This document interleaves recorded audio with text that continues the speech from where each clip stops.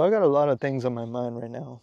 And one of the things that has been on my mind is how can I make my craft a little more lively, a little more fun? How can I get back to that persona that I was maybe about 8 years ago, where I was just brand new to photography and videography and without thinking about monetary gains? Because when you put money together with art, it's always a worrisome thing where you got to support your family, you got to support yourself,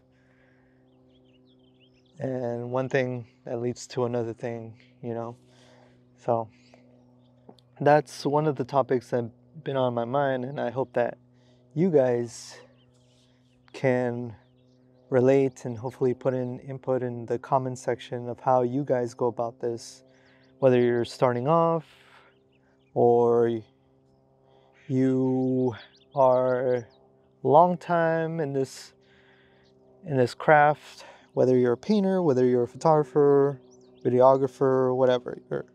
You're doing art, right? How do you stay fresh? How do you stay green with all the stuff that's going on, whether it's on social media, all the outside noise, because a lot of things happen, and you just got to put on your earmuffs one of these days, and you just got to close out all the noise, right? You got to close out all the noise. So being out here though in nature is so great. And I love this thing. I just got it. It's the Pocket 3. I love this thing.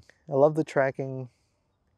Sorry that you guys have to like keep up with the tracking, but I think it's fun. I think it's something that I want to explore. I want to see what the tracking features is on. So when I look at this video, I can look back at it and laugh at how many times I'm just like nervous and anxious. That's why I love moving when speaking. I love using my hands.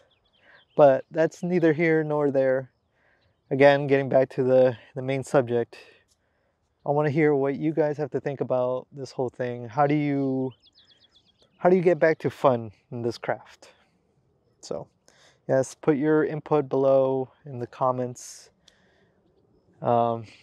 Let's get back to fun, and I'll see you guys on the next video.